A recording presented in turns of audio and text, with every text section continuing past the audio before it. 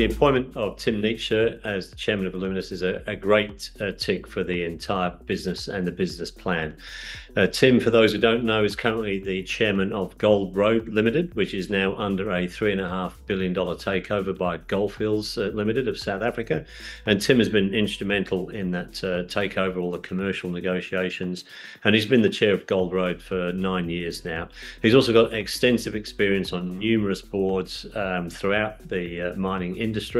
And he's actually a chemical engineer by trade. And so he also understands the intricacies of the Alluminous and HiPurA process. And so all in all, a fantastic position to have Tim in.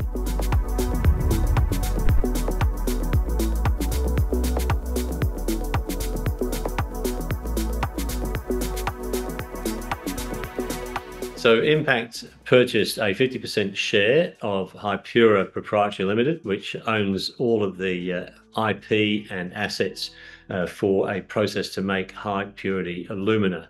And since we took possession of those assets, which is basically all housed in a shed down in Fremantle, here in Perth, since the 1st of May, we've done a complete review of all the operations down there, implemented safety, administration and financial systems, and currently are now putting material through the process. There are probably 4 main stages, and we're taking material in batches through each of the parts of the process, ironing out all of the general commissioning problems to get to high purity alumina, and we hope to be there in a couple of weeks. That, of course, then immediately makes it potential for us to offer that material to clients for testing, qualification, and potential offtake further down the track. So we believe that we've gained 2 years by making this acquisition.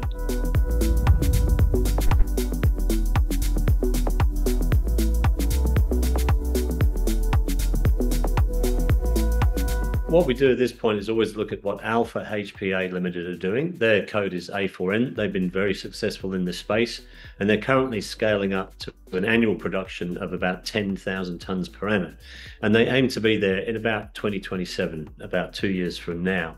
And whilst their plant is only 10,000 tonnes per annum, they've indicated in public announcements that they've received indicative demand for as much as 30,000 tonnes of HPA. So it's quite clear that the latent demand is there. The thing that holds clients back is really being sure that you're going to be there in the long term to provide material for them if they're going to, say, for example, change supplier. And so that was also a crucial part of our acquisition of HiPurA, in that there is a pilot plant that is 90% up and almost 90% ready to go, and we're finishing off at the moment.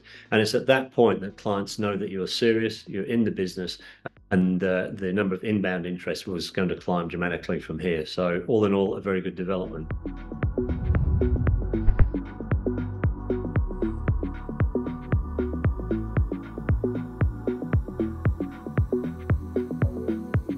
The HiPurA process has a number of advantages around it. First of all, obviously in the acquisition, we've got the pilot plant, and we've discussed how that's saved us 2 years in time and probably $6 million in overheads. So the main aim right now, between now and the end of the year, is to get that plant up and running and get to steady state operation, at which point we'll be able to provide material of a consistent quality to our potential offtake partners. So 2026 is the second stage, which is really all about customer engagement and also doing feasibility studies to work out what the optimal size is of the next scale up of that technology.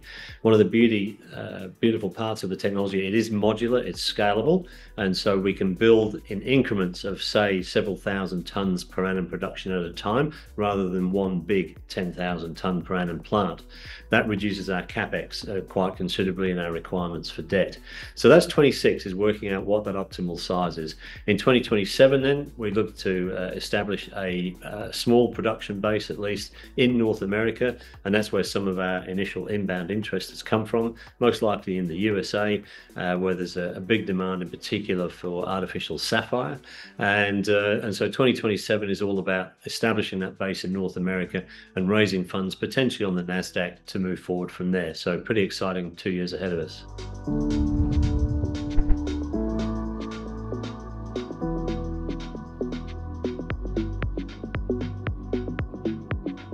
Currently, the Alluminous HiPurA process is using a chemical feedstock, which is actually aluminium sulfate. It's part of the patent.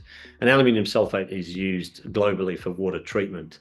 However, the Lake Hope material is actually full of aluminium sulfates. And so there's obviously a very natural bolt on there that we can look to integrate the Lake Hope material into the HiPurA process.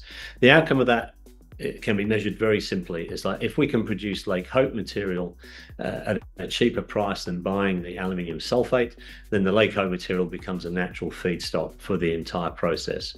And so it's a very simple thing. So we Impact are looking at, we're funding that. We're looking to see how that might integrate.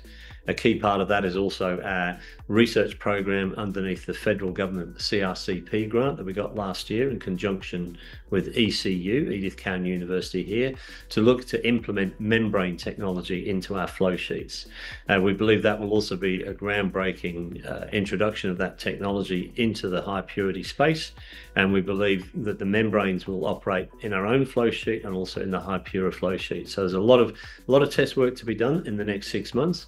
In the meantime, most important thing to keep your eye on is actually Alluminous's progress towards producing HPA continuously and giving that to clients, because in the end, it's all about the offtake with our partners and customers.